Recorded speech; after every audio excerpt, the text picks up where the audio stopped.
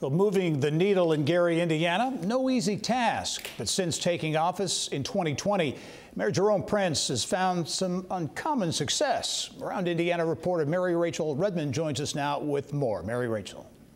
The old saying, perception is reality, may just be Gary, Indiana's biggest obstacle. And Mayor Jerome Prince, well, let's just say he's well aware of the moniker Scary Gary.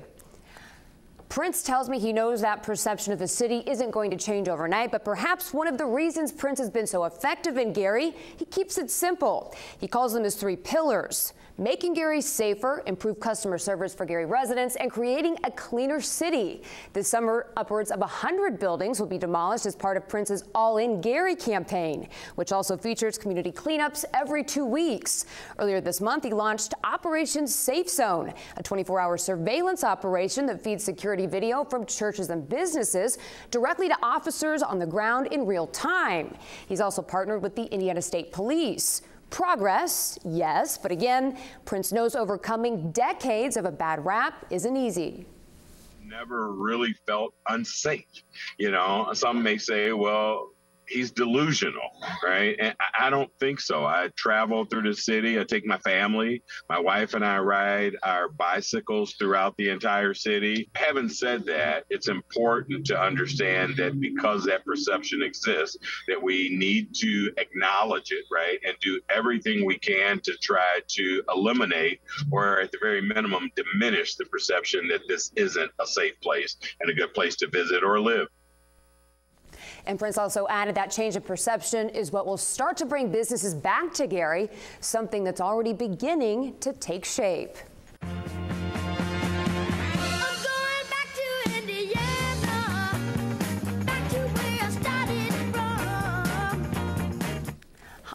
The sweet sound of Gary, Indiana's first family of pop, the Jacksons, or as most remember them as the Jackson 5.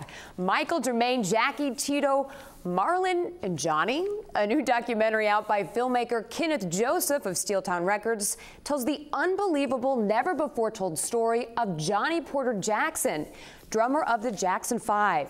It all started in a basement in Gary, Indiana in the mid-1960s, and as the documentary points out, it was really Johnny and his drums that helped catapult the Jackson 5 into superstardom.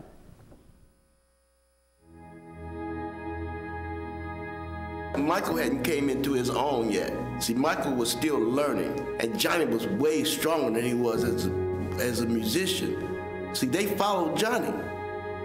Jermaine, all of them, they followed Johnny's lead. And Johnny could drum, man. He could drum. The documentary actually debuts today at the Gene Siskel Film Center in Chicago, but you can watch it from the comfort of your couch. Stream the Johnny Jackson story by going to eventive.org.